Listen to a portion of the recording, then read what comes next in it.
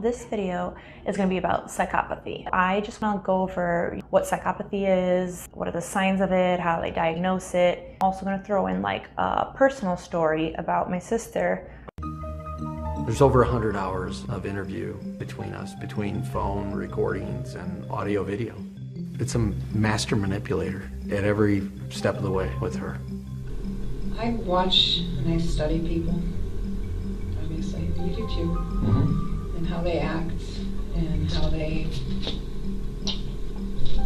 seem to feel and react to others. Some psychopathic tendencies with that.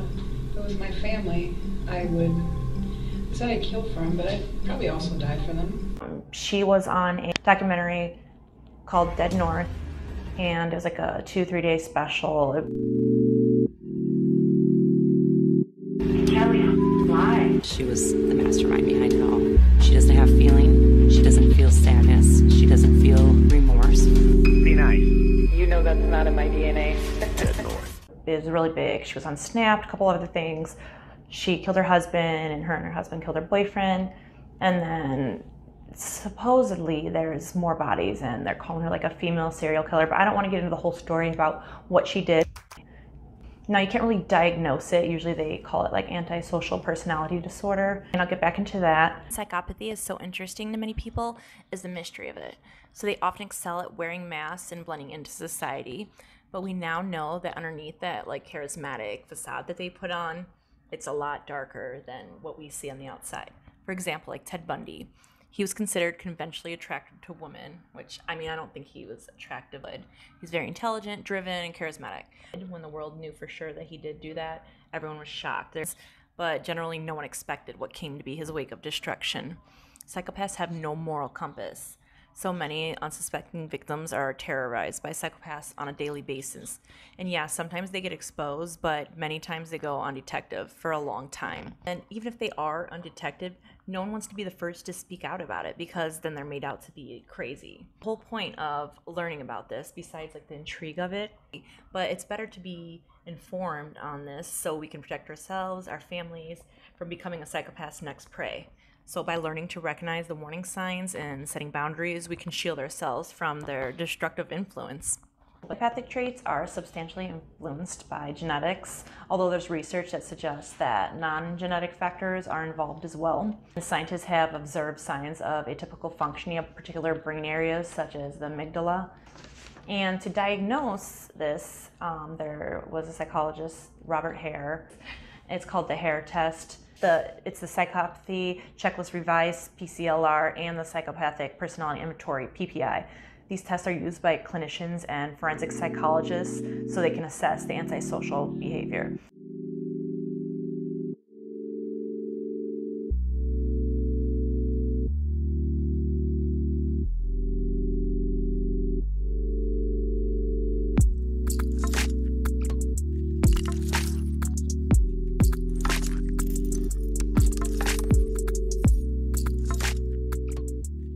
I'm going to actually do one of the Hare tests on my sister and go over it and explain how they come to the conclusion that someone is psychopathic.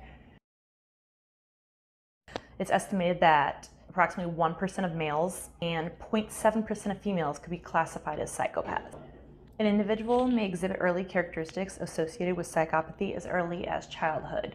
When it comes to kids, the term psychopath isn't an official mental health diagnosis. Early signs of psychopathy can be seen in children as young as 2 years old. Early exposure to a dysfunctional environment is likely a factor in the development of psychopathic traits. Like children who've been physically abused, neglected, separated from their parents are more likely to develop this. Male adolescents with psychopathy are more likely to have been victimized at a young age. Adolescent females with psychopathy, on the other hand, are more likely to have come from a dysfunctional background, such as frequent changes in like the foster homes. There is psychopath and sociopath. Now, they've tended to do away with differentiating between the two, but there still is technically a definition for them. So psychopaths, they comes from genetics. Sociopath is more like if you've had a traumatic childhood or something horrific happened. So sociopaths is more of like an emotional instability.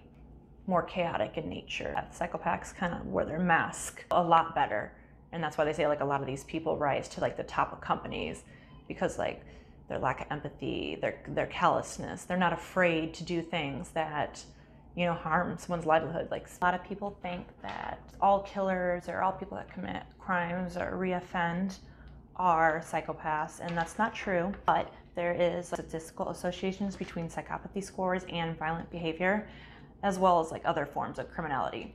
There is elevated impulsiveness, like their tendency to deflect the blame, and other antisocial traits that may make a psychopath more inclined than other people to cross some like moral boundaries and like threaten to kill or hurt someone.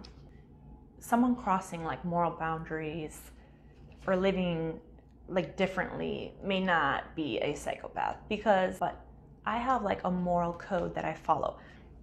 I'm really into like philosophy, and it feels like we've all been, you know, conditioned to think a certain way. And I don't think like that. I just see things a lot differently. But I do have a moral code that I follow, so I don't ever cross a line. Like I just live my life freely without ever hurting someone, like emotionally, physically. I just don't do something, not because there's a law. Just don't do it because that's not what you would want done to you.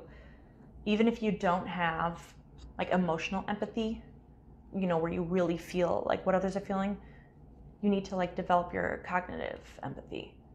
You know, have a really understanding of what someone would be thinking in a situation. So it's unknown how many psychopaths commit severe acts of violence, but among convicted killers, more than a quarter can be considered psychopaths, compared to about 1% of the general population. There's evidence that psychopathic criminals are more likely to reoffend, but many psychopaths do not have histories of violence. So a lot of psychopaths do not go on and commit crimes, whether it is like any sex crimes, murder, robbing, there's nothing that you would see that would indicate that they're psychopathic by a criminal record. And not all serial killers are psychopathic. Many, perhaps most of them, exhibit psychopathic personalities. They obviously are showing a lack of empathy for their victims and no remorse for their crimes. So, like one thing about psychopaths that's very interesting, well, they say that psychopaths don't feel fear. That's not true, but they do have like a muted fear response to threats, which makes them more likely to engage in risky behavior. So fearlessness is obviously one of the traits of a psychopath. And that definitely is in line with my sister. She's very fearless in every aspect since she was a young teenager, where her running away, maybe in the middle of the night with older men or whoever she was with, she just never seemed to have that sense of fear. Like she was scared that she wouldn't come back. She didn't have that. She kept repeating those behaviors over and over. When she would get into a fight with someone, she just didn't back down, not out of showing off. It was just more so, she just didn't care. She has like interrogations that have been like released on YouTube. Like there's one, and she is just very calm and collected. Like even the detectives and profilers have said that you could just tell that she was not nervous, she just did not have that fear response in her. Okay, so on the topic of female psychopaths, the psychopathic woman is often known for her histrionics and performances, and a lot of times they're convincing to persuade people, like for her side of the story. Female psychopaths are not loyal to anyone, obviously. Like in the case of my sister, her husband, they've known each other since they were kids, they've been married, and I mean, she just didn't care. It's almost like they gloat over your misfortune. Say that you're going through something, or you're having a hard time, you're depressed, anything you're going through. You could just see like the excitement almost that you were feeling that. It's like what they call like contemptuous delight. That's one of the only emotions that show on one side of the face and can't control that.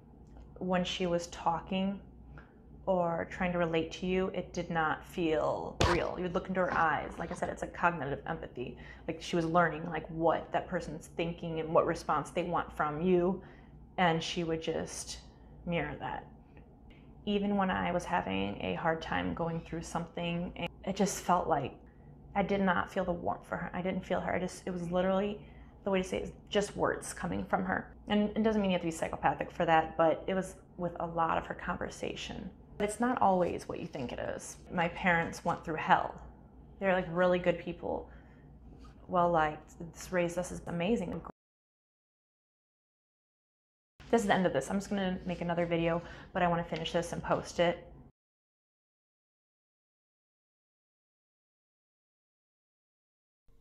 I did hold his nose. I held his mouth though. The look on his face was confusion, fear. Imagine how it is to drown on your own fluids. Probably pretty painful. Didn't take me. I've never done anything impulsive like that. Ever.